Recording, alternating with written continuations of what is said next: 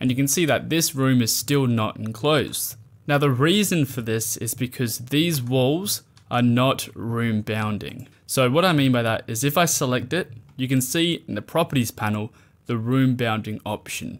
Now this one is room bounding, but one of them is not going to be room bounding. So we just have to find which wall it is which is kind of screwing us over. Now, as I've just checked, they are in fact room bounding. All of them are room bounding. So then it makes me think, why is this still not showing up as a room? And it's saying it's not enclosed, but all of the walls are room bounding, or are they? And so if I check this bathroom wall here, I can actually see that the base constraint is going to the ground bathroom and not the ground floor like the other walls. So what that's telling me is that there's going to be a gap between the slab in that bathroom and then where that wall starts, because it starts 400 millimeters above the ground floor.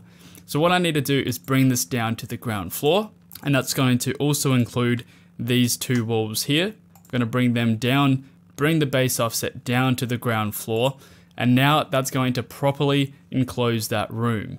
And we can double check that by now pressing RM, and there we go. Now we've got a fully enclosed room. If you'd like to get access to all of the course files, materials, and resources, as well as 20 hours of ad-free content, you can feel free to check out the full course on my website. I'll see you there.